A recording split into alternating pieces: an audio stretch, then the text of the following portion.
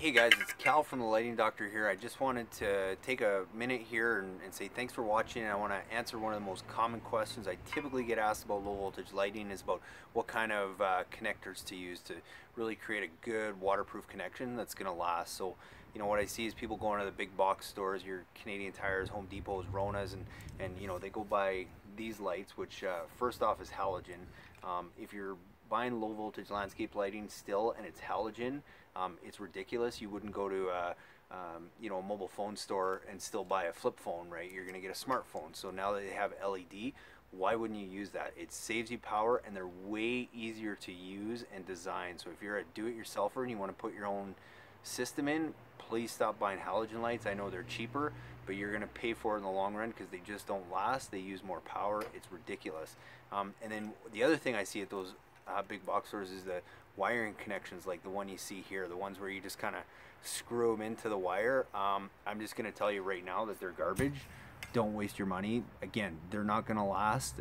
Yes, they're easy to put in, and they're basically idiot proof.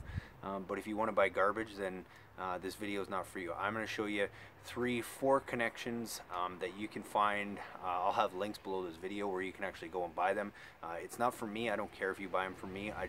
I want you to use the right stuff so that you can put in a lighting system that's going to work. So the first one I'm going to show you is the one that I love using, that we use all the time. They're called the snap block connectors. You can buy them on Amazon. You get them with all our do-it-yourself kits. We use these primarily because they're super easy to use. They last, they're gel filled, and they hold the wires together nicely. So super simple. It looks like this. They open up. It's got a couple ports at the bottom to throw your wires, so you can have a wire going in, a wire going out, and then your fixture wire.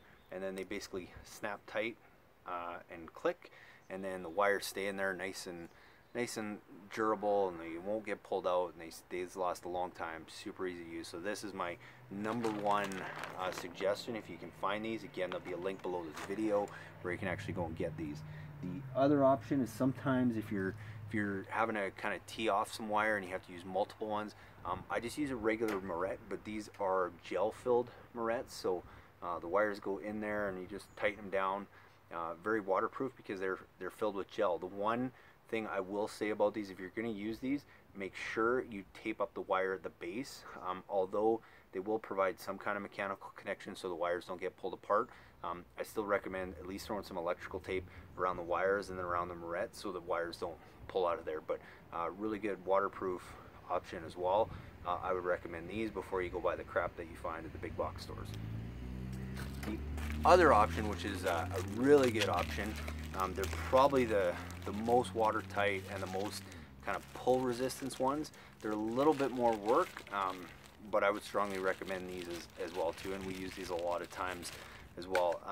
Basically what it is it's two parts. You get a regular Moret that is not gel filled, it's just a regular Moret, but it fits inside a gel filled tube, so it's called a DBRY connection. So basically that opens up, you twist all your wires in here, it slides in, you push it to the very tip to the gel, and then you snap that tight on the wires, and you could not pull those wires out. I don't care how hard you tried. So again, this is a really good option. It's a little tighter or a little tougher to sometimes close it and get the wires in there, but they do work very well, and I would recommend this over, again, anything you're going to find at one of the big box stores.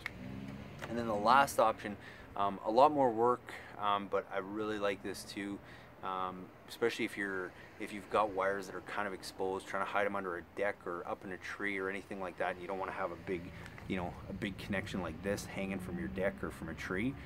These inline, basically it's just a shrink wrap tube that's actually gel filled, and when you heat these up, it actually seals around the wire. So basically you slide this onto the wire, you make your connections, you slide that over them, and then with a small mini torch you basically just melt it down, and it grips down on the wire.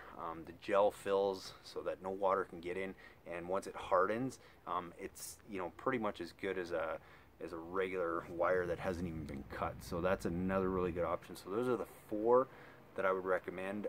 Anything other than that, there's some other options, but they get a lot more complicated with having to bolt down the wires and all kinds of different mishmash. So those are the 4 that I would recommend. And you know, we use those in all our do-it-yourself kits. And I just want to explain a little bit about our do-it-yourself kits. I know we don't manufacture any of our own lights. We're a landscape lighting installer, so we've tried all kinds of different brands. I mean, I've got a box here of crap lights that we've tried over the years that we just don't use because we found, one, it's either too expensive, it just doesn't last.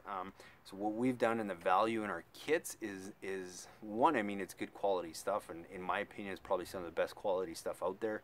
If there's other lighting manufacturers that want to send me info so that we can see what else is there, I'm more than happy to take a look at them. But from our experience and what we use in all our installs, is the lights that you're going to find inside this kit, and you really get the best bang for your buck for them. And there's more expensive ones that are maybe a little bit more durable, but I don't think they're as durable as for the extra money you pay for them. So I mean, we recommend, I mean, these good quality fixtures all the time. If you could actually hold this right now and see how much heavier it is compared to you know, the cheap light I just had from Home Depot, then you would understand the quality in these, as well as you know, our uplights, which these again are super durable. I have a video on YouTube where my kids try and smash these with golf clubs and have no luck making any damage to them, where we also had some cheaper lights that they broke in a matter of seconds. And I mean, they're just little kids, they can't even swing a club that hard, and they smash those ones.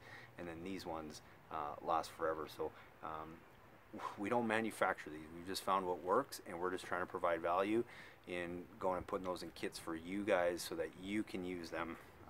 I've got no interest in making money off selling you guys crap that you're going to be calling me back in 6 months and saying, hey, these didn't last, or they're all banged up. You're going to get the best of the best from us. So that's our promise to you when you look at our kits, and hopefully you guys got some value out of the different connections and stuff that you can use. And please send me your comments, your questions. I'd love to be able to answer those if you have any more. All right, thanks for watching.